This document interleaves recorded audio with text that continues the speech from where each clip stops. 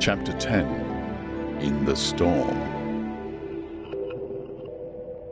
Leatherhead is about 12 miles from Maybury Hill. The scent of hay was in the air through the lush meadows beyond Pierford, and the hedges on either side were sweet and gay with multitudes of dog roses.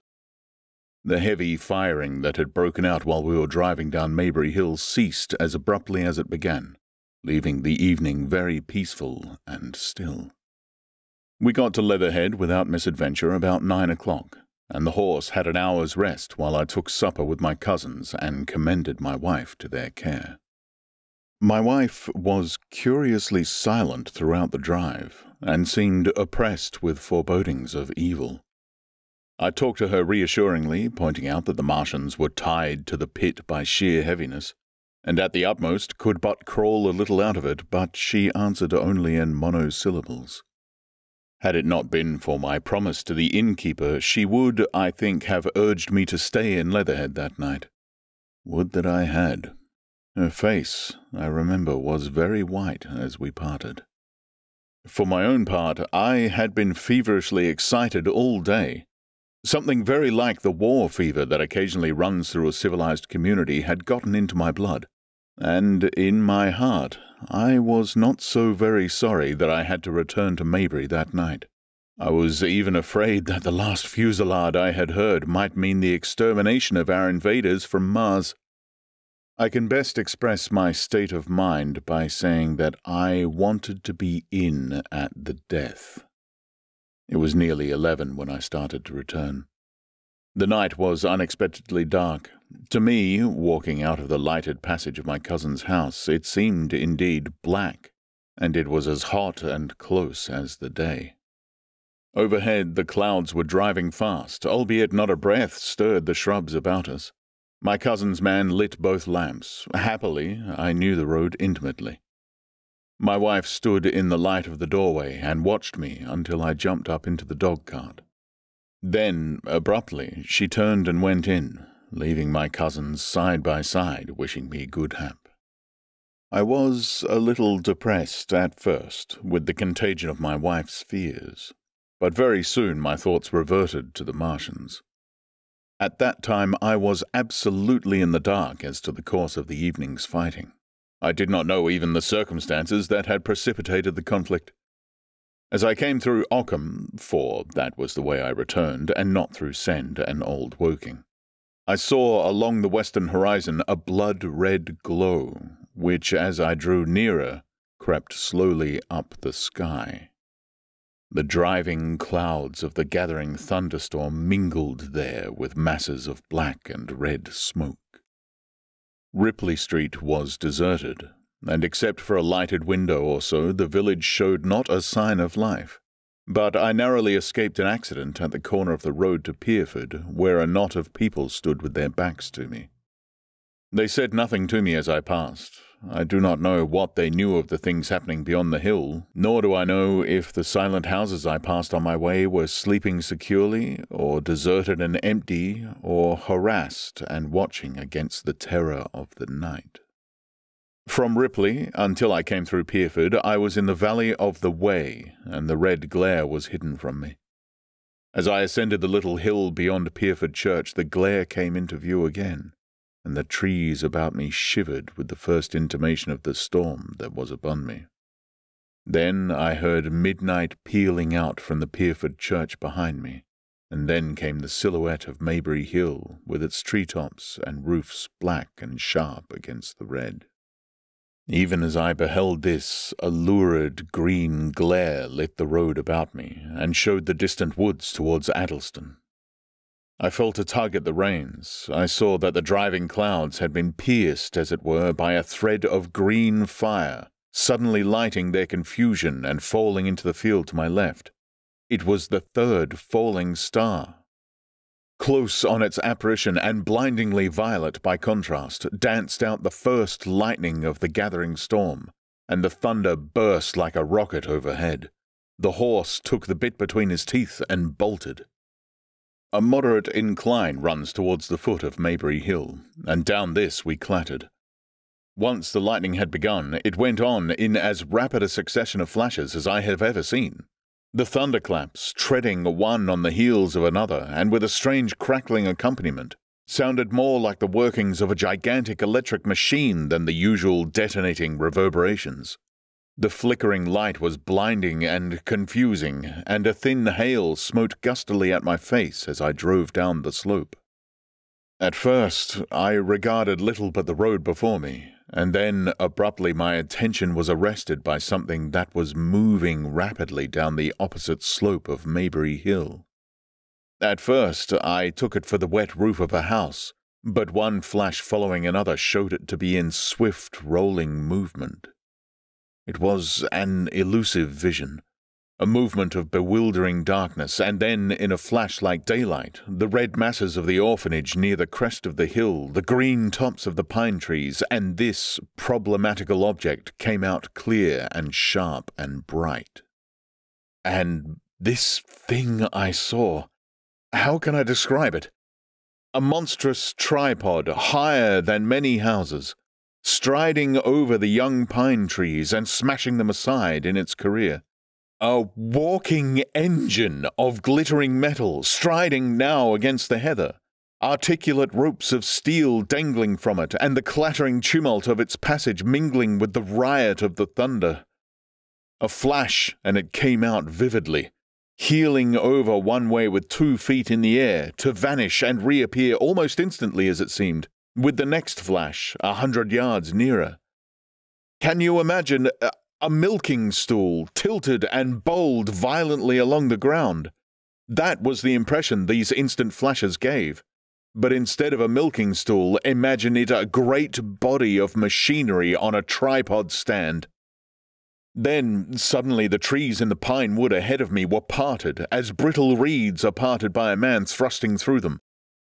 They were snapped off and driven headlong, and a second tripod appeared, rushing, as it seemed, headlong towards me, and I was galloping hard to meet it. At the sight of the second monster, my nerve went altogether. Not stopping to look again, I wrenched the horse's head hard round to the right, and in another moment the dogcart had heeled over upon the horse, the shafts smashing noisily as I was flung sideways and fell heavily into a shallow pool of water. I crawled out almost immediately and crouched, my feet still in the water, under a clump of firs. The horse lay motionless, his neck was broken, poor brute, and by the lightning flashes I saw the black bulk of the overturned dogcart and the silhouette of the wheels still spinning slowly. In another moment the colossal mechanism went striding by me and passed uphill towards Pierford. Seen nearer, the thing was incredibly strange, for it was no mere insensate machine driving on its way. Machine it was, with a ringing metallic pace and long, flexible, glittering tentacles, one of which gripped a young pine tree, swinging and rattling about its strange body. It picked its road as it went striding along, and the brazen hood that surmounted it moved to and fro with the inevitable suggestion of a head looking about. Behind the main body was a huge mass of white metal like a gigantic fisherman's basket, and puffs of green smoke squirted out from the joints of the limbs as the monster swept by me, and in an instant it was gone. So much I saw then, all vaguely, for the flickering of the lightning in blinding highlights and dense black shadows. As it passed, it set up an exultant, deafening howl that drowned the thunder, and in another minute it was with its companion 1/2 mile away, stooping over something in the field. I have no doubt this thing in the field was the 3rd of the 10 cylinders they had fired at us from Mars. For some minutes I lay there in the rain and darkness, watching, by the intermittent light, these monstrous beings of metal moving about in their distance over the hedge-tops. A thin hail was now beginning, and as it came and went their figures grew misty and then flashed into clearness again. Now and then came a gap in the lightning, and the night swallowed them up. I was soaked, with hail above and puddle water below. It was some time before my blank astonishment would let me struggle up the bank to a drier position, or think at all of my imminent peril. Not far from me was a little one-roomed squatter's hut of wood, surrounded by a patch of potato garden. I struggled to my feet at last, and crouching and making use of every chance of cover, I made a run for this.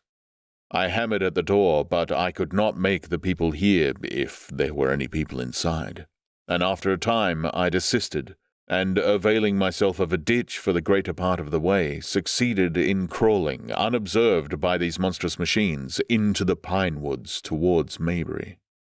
Under cover of this I pushed on, wet and shivering now, towards my own house. I walked among the trees trying to find the footpath. It was very dark indeed in the wood, for the lightning was now becoming infrequent, and the hail, which was pouring down in a torrent, fell in columns through the gaps in the heavy foliage.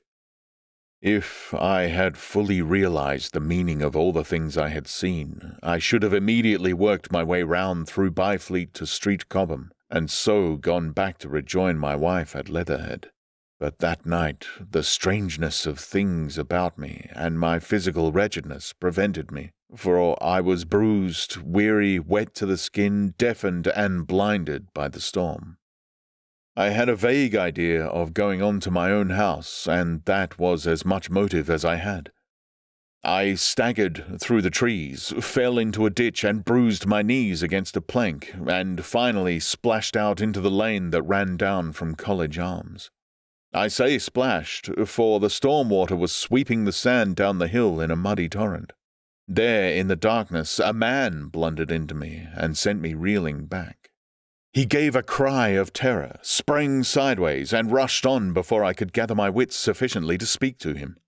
So heavy was the stress of the storm just at this place that I had the hardest task to win my way up the hill. I went close up to the fence on the left and worked my way along its palings.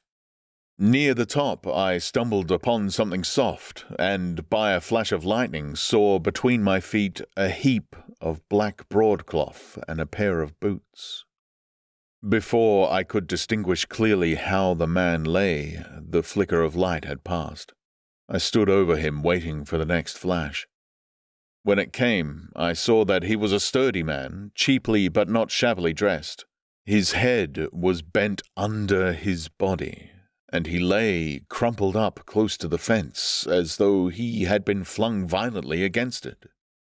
Overcoming the repugnance natural to one who had never before touched a dead body, I stooped and turned him over to feel for his heart.